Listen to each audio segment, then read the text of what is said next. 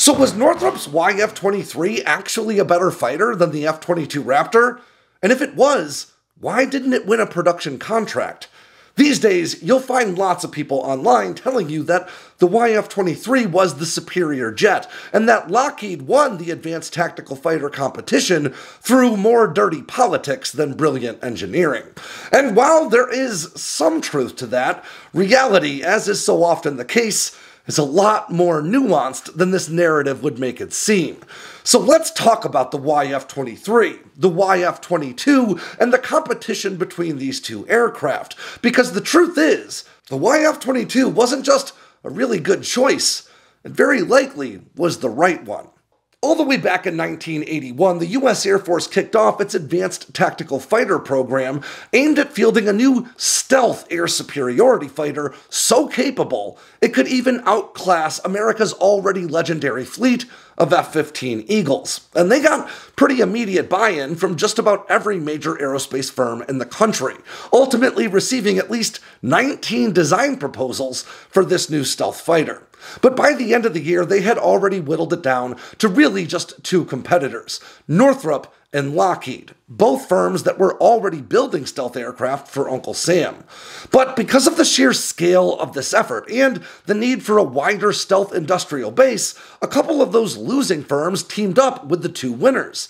Lockheed teamed up with Boeing, and Northrop teamed up with the F-15's own designer, McDonnell Douglas. And you might think that would be an advantage in this sort of competition, but it probably didn't shake out that way. Over the next decade, Lockheed and Northrop continued to refine their stealth fighter designs, culminating in a fly-off of sorts in late 1990, heading into early 1991, that saw Lockheed's YF-22 represent a fairly conventional approach to fighter design, with newly added stealth design elements incorporated throughout, and thrust vector control for improved aerobatic maneuverability, competing against Northrop's downright alien-looking YF-23, with its pronounced duckbill chin, its diamond wings, and its all-moving V-tail that offered not just a smaller radar cross-section than Lockheed's entry, but better unrefueled range.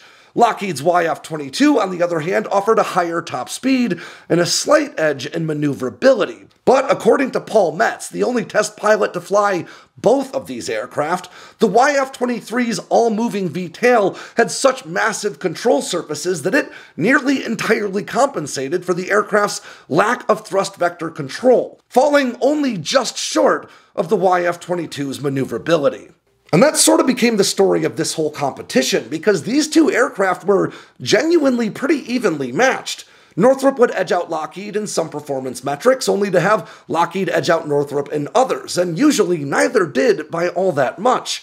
Both aircraft had a top speed of Mach 2.2, both had a service ceiling of 65,000 feet, and while the YF-23 famously had a slightly smaller radar cross-section, the F-22 Raptor has a radar cross-section of 0.0001 square meters, meaning we're talking about the difference between a very tiny pebble and a slightly tinier pebble. The YF-23 did have slightly better unrefueled ferry range, at 2,400 miles versus the YF-22's 2,000 miles. But the YF-22 performed more aggressive aerobatic maneuvers, hitting 7.9 Gs in testing versus the YF-23, which only hit 7.1. But it's important to note that that might have had more to do with salesmanship than actual capability, with Lockheed understanding the importance of demonstrating the aircraft's incredible aerobatic maneuverability to leave an impression on decision makers, versus Northrop, who had no interest in those sorts of theatrics and stuck to an all-business demonstration, which may have actually hurt them in the end. Both aircraft were designed to accommodate the same weapon systems, 4 AMRAAMs, 2 Sidewinders, and an M61 Vulcan. And at the end of the day, the real truth is either of these aircraft would have been an excellent choice. They both had what it took to become the basis for an entirely new generation of fighters. They were so advanced and broadly capable by comparison to literally every other fighter on the planet that they were sure to become the basis by which all future fighter designs were compared. But the Air Force could only pick one.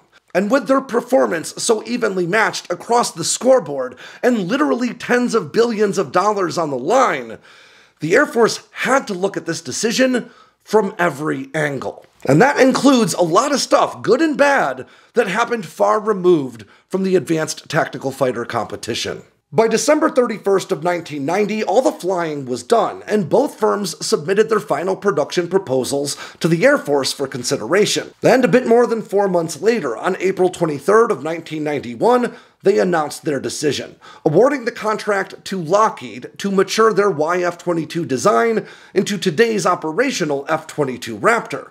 But in order to understand how external factors took what was a very close race and made it something of a sure thing for Lockheed, we need to think about what was going on in the country and around the world in the years leading up to 1991, and especially in those 4 months the US Air Force spent making their decision.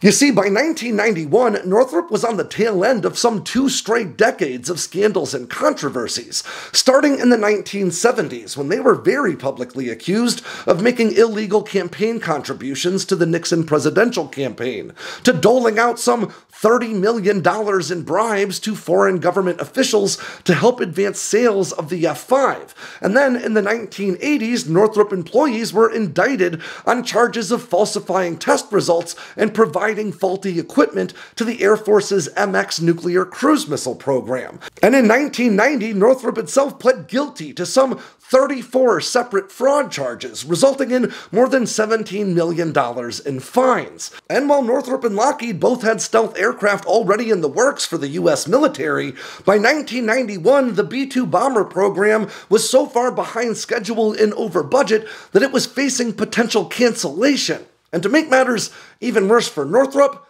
their partner, McDonnell Douglas, wasn't doing any better.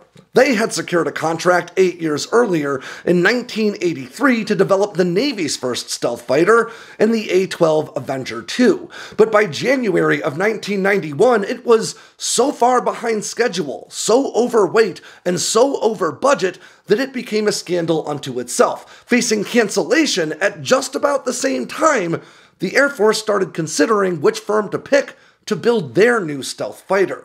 And conversely, 1991 looked very different for Lockheed. You see, not only did Lockheed already have a pretty well-established track record when it came to cutting-edge aviation programs, with platforms like the U-2 spy plane and SR-71 Blackbird already under their belt, but in January of 1991, another historical event took place that also shined a pretty positive light on Lockheed and their stealth aircraft designs.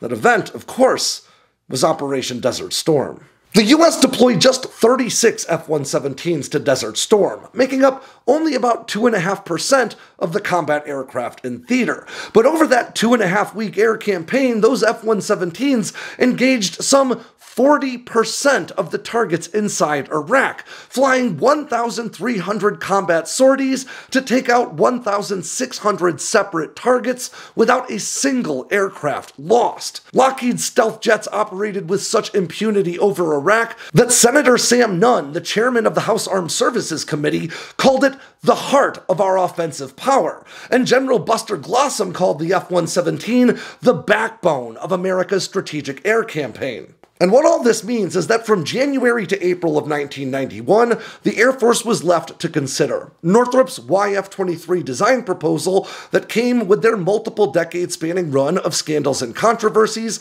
and their recent budgetary mismanagement of a stealth aircraft, versus Lockheed's YF-22 proposal and their very recent demonstration of extreme stealth combat prowess in Desert Storm. And while the branch has not officially said that any of this played a role in their decision, they did say that they chose Lockheed because they had more confidence in Lockheed's ability to produce the aircraft they needed and the numbers the program called for. At the end of the day, the YF-23 was a genuinely incredible aircraft, and maybe one of the few fighter designs in history that can stand and swing with the Raptor. But the YF-22 just seemed like the safer bet, and it's worth remembering that that YF-22 design ultimately matured into what is now the most dominant air superiority fighter on the planet.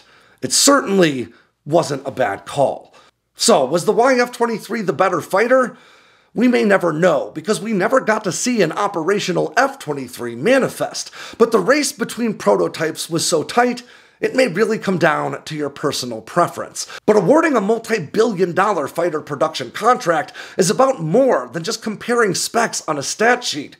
It's also about political buy-in, public support, program management, and a bunch of other stuff that's just not as sexy to talk about, but just as important when it comes to a program actually coming to fruition.